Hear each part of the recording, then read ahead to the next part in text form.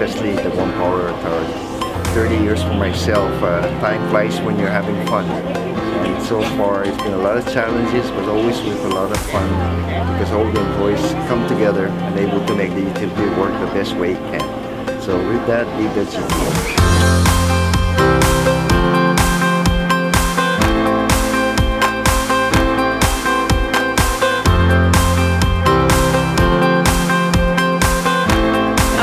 The times that I work with my coworkers, they're all a bunch of great people. So, okay, gotta go.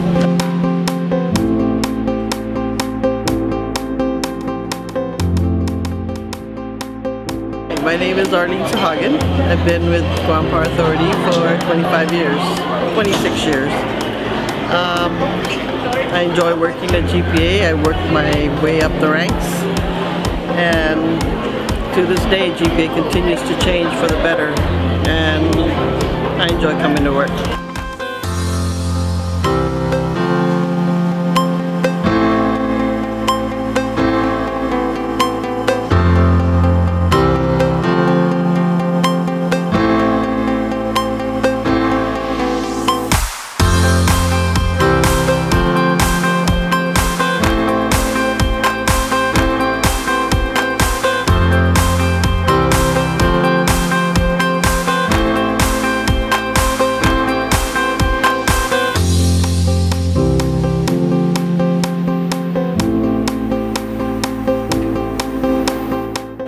Norbert Madraso, 15 years. My memorable experience is responding to an oil spill. Silve Pana, 20 years of service. Memorable service. I love my job, I love my work, and I love everybody. Roger Pabunan. I've been with GPA for 10 years.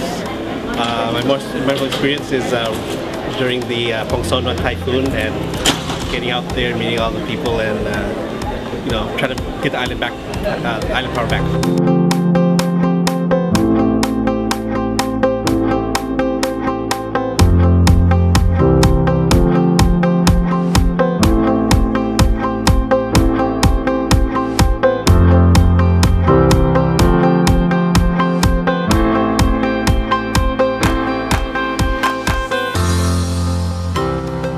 Hi, my name is Josie Yapti, and I work for Guam Power Authority. I'm a 20-year service. Why I love GPA is because the knowledge is there. I mean, everyone, you know, learns different things.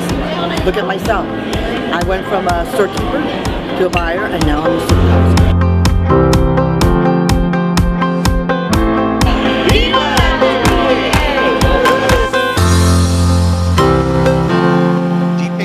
About people, and people are the most important, and you all encompass that, and we're very proud to honor our Service Award recipients today.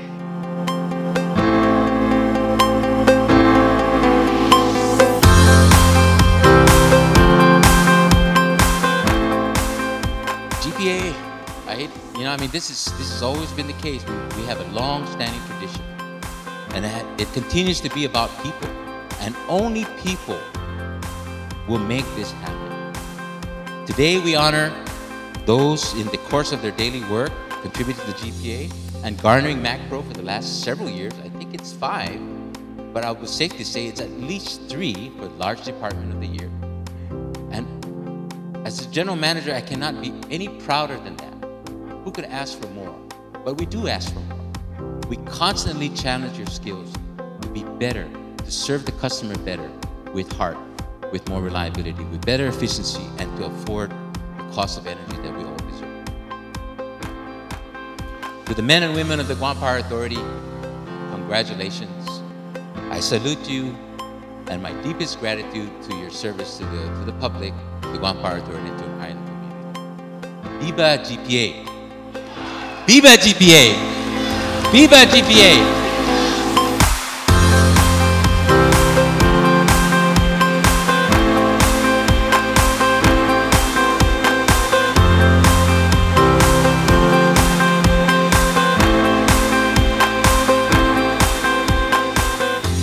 Congratulations, fellow employees. Be proud of our success.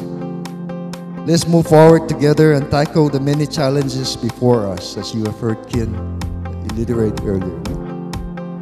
We can do it Viva GPA. Viva.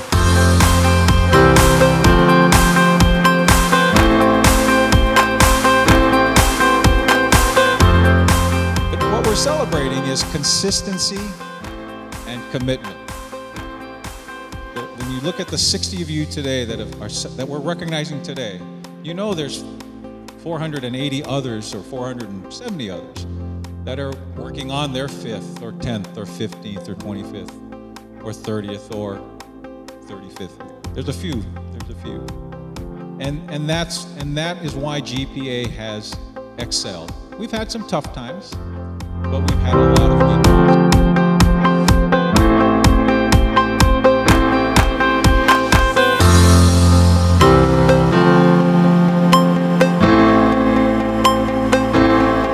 It's all about people.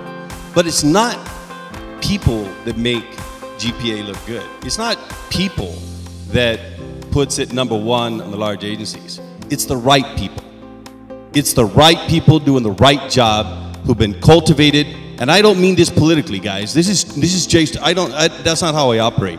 What I mean to say is you've got good people all the way around you in every profession who have learned their trade and then made their job something that has put GPA as the example to the rest of the Pacific. And for that, including Ken and everybody else who's played that role, I think they deserve an applause. Thank you very much. Right people doing the right job.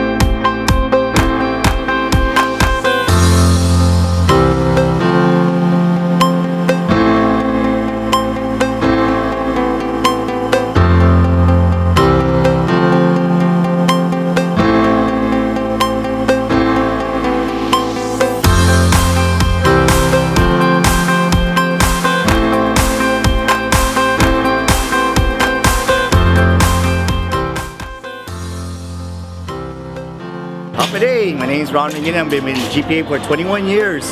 I love working for GPA because look what they gave. Give us food. Been with operations 21 years. Keep the power going. Mike Chrysostomo. I'm with GPA for 29 plus already. I have enough to consider 30 years.